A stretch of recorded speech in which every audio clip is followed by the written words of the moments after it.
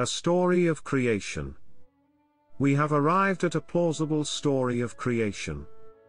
We can now connect the causeless abstract entities, logic, truth, and numbers, with a viable cause for our perceptions of a physical reality. Why does anything exist? Because necessity requires logical laws. Logical laws imply incontrovertible truth. Such truth includes mathematical truth. Mathematical truth defines numbers.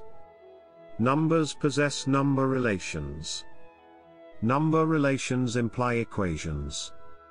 Equations define computable relations. Computable relations define all computations.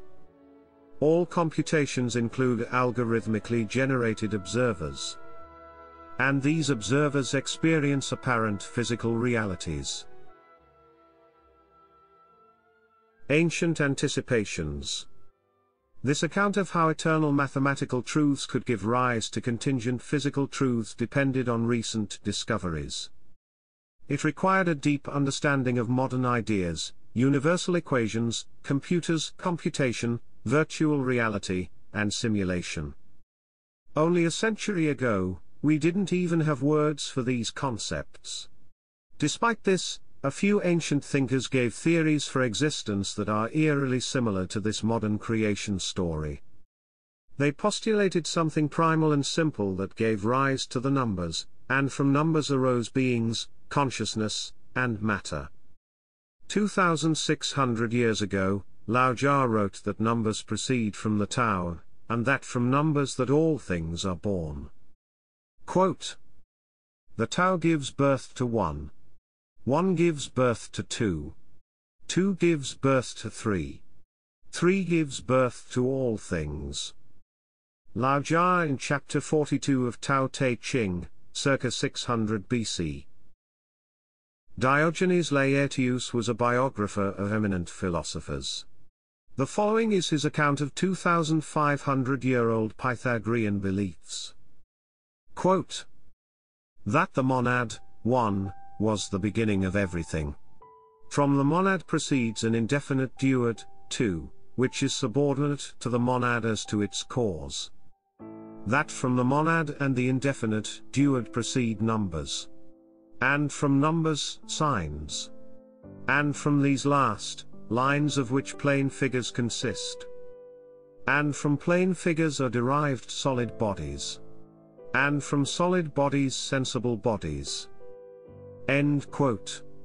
Diogenes Laertius in the Lives and Opinions of Eminent Philosophers, circa 225 AD. 1,750 years ago, Plotinus developed Neoplatonism, a rich theory concerning the relations between various levels of being. Wikipedia describes Plotinus's chain of being as a series of emanations. The first emanation is Nu, divine mind, logos, order, thought, reason. From Nu proceeds the world soul. From the world soul proceeds individual human souls, and finally, matter, at the lowest level of being and thus the least perfected level of the cosmos. Quote, "The One is not a being but the generator of being. The greatest, later than the One, must be the intellectual principle, and it must be the second of all existence. For what emanates from the intellectual principle is a reason principle, a logos. And as soon as there is differentiation, number exists. Thus number, the primal and true, is principle and source of actuality to the beings. The soul's substantial existence comes from the intellectual principle. The soul, itself a divine thought and possessing the divine thoughts, or ideas, of all things, contains all things concentered within it. This gives the degree in which the cosmos is ensouled, not by a soul belonging to it, but by one present to it. It is mastered not master, not possessor but possessed. This one universe is all bound together in shared experience.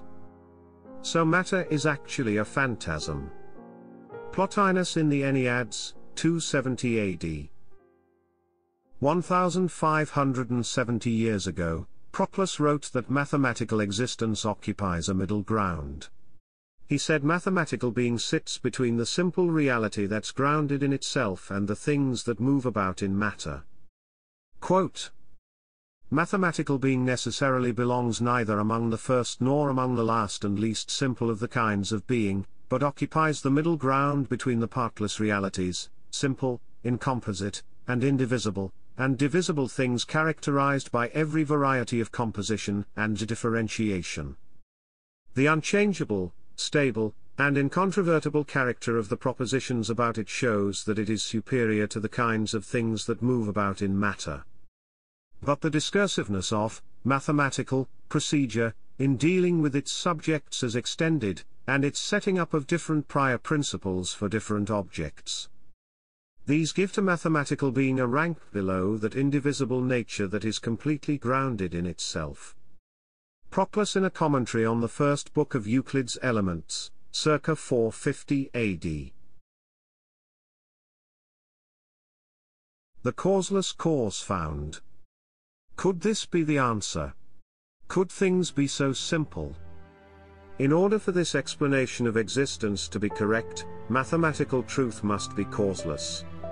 Mathematical existence must depend on neither human minds, nor on physical or material things. In addition, mathematical truth must be something capable of generating observers who consciously perceive their environment, and which they consider as existing physically. Ideally, this causeless cause will illuminate the relation between the mental and material, and explain why the universe obeys simple laws.